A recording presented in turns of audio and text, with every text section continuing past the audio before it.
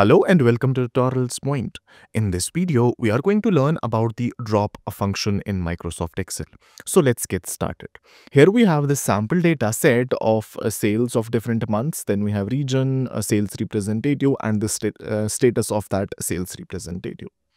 Now here we are going to use the drop function to actually drop rows or columns as the name says. So here in this column, let me quickly write the drop function. I'll write equals and then drop and then open parenthesis. Now first we have to write the array, which means we have to write our data.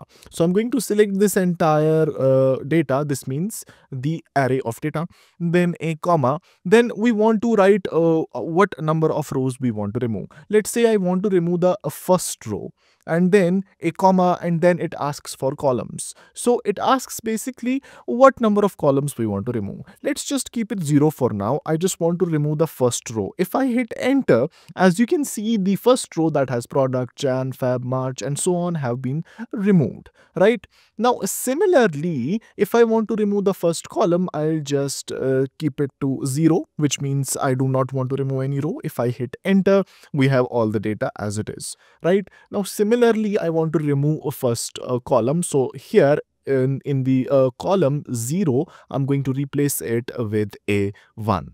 If I hit enter, as you can see, the first column of products is removed and we have all other data. So this is the basic use case of a drop function in Excel. So let me just quickly turn it back to 0 and hit enter, and we have all the data. We have not dropped any row or column. Now here, let's assume that you are a sales manager and you only want to look for the sales representative, the ones that are active and inactive based on the region. You do not want to see this data. So here we can use the drop function. Here inside the drop function, I will say that this is my data. I have already selected my data, and then for the rows, I do not want to remove any rows. So I'll keep it to 0. And for the columns, I want to remove first 4 columns because I just want to see the region, sales representative, and their status. So I'm going to write here 4, which means that first 4 columns will be removed. If I hit enter, as you can see, we have region, sales representative, and status. The data we only need. Now, this is how the drop function works. Now, one more important tip about the drop function is that it is dynamic. For example, here, I changed the status of John Doe from active to inactive and hit enter. It is going to reflect here as well.